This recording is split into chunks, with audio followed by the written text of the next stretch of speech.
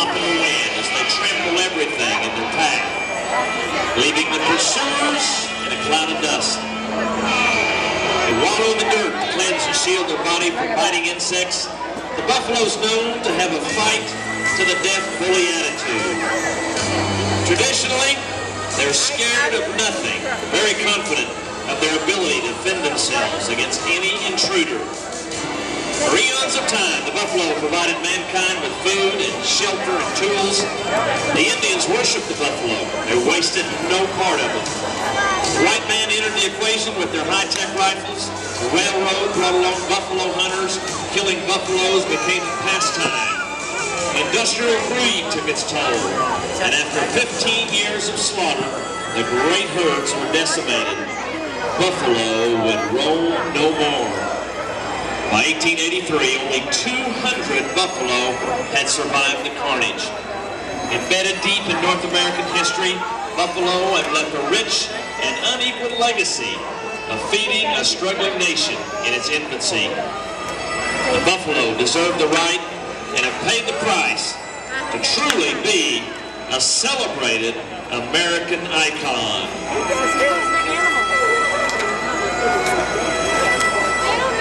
Anyone who enters the domain of the buffalo had better be bad to the bone.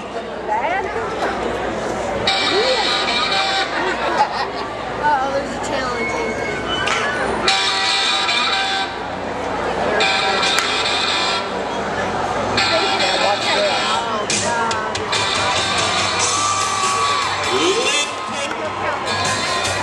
The Armed Bandit and Company.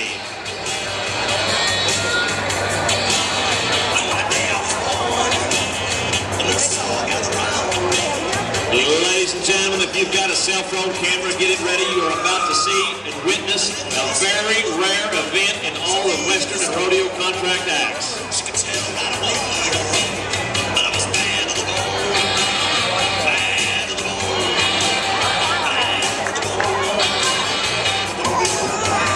Lynn Payne, as he goes atop the top of the trailer, pretty impressive, don't you think?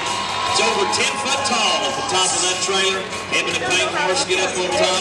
That's not enough. He'll stand up and take a look around and crack that big whip on top of the trailer. Ladies and gentlemen,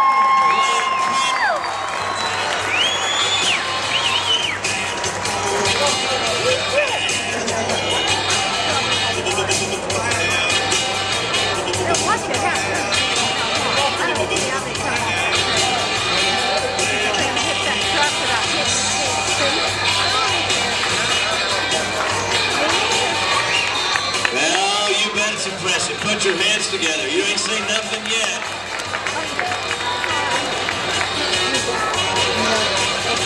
Think back about the description and the disposition, the temperament of the American bison. Lynn Payne, the One-Armed Bandit and Company, about to demonstrate his ability in horsemanship and training to dominate these big woolly beasts. Whip cracking, he drives the buffalo. Well, it was one thing to see his horse on the top of that trailer. What would you think if he was able to put that buffalo right on top of the trailer? Ladies and gentlemen, there is the American bison proudly atop the trailer of Lynn Payne, the One-Armed Bandit, and there's the other one. Right up on top. What do you think, ladies and gentlemen? Put your hands together. The one and only Lynn Payne, the One-Armed Bandit and Company. He joins him up on top of that trailer. All three of them 10 foot high on top of the trailer. Well, ladies and gentlemen, one more time. Cameras flashing. There he is, Lynn Payne, the One-Armed Bandit and Company.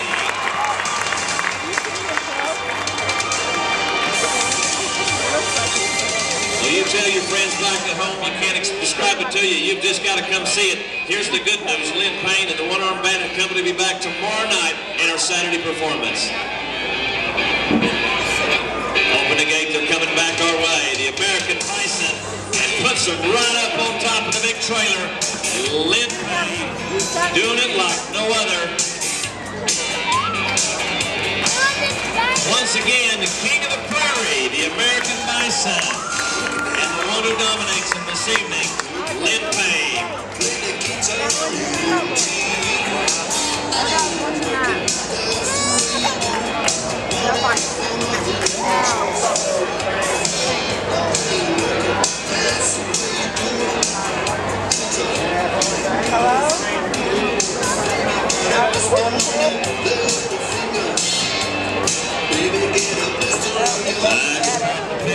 Spins his paint horse around. Are they going back top? You bet they are. Pretty good lead, don't you think? Ladies and gentlemen, here's why they've been Contract Act of the Year. Many years running. The truck's moving and the horse is taking it right up on top. Backing on a moving truck. Not many can get it done that way. Put your hands together one more time as he goes precariously close to the back end of that trailer. On a moving trailer, Lynn Payne and his paint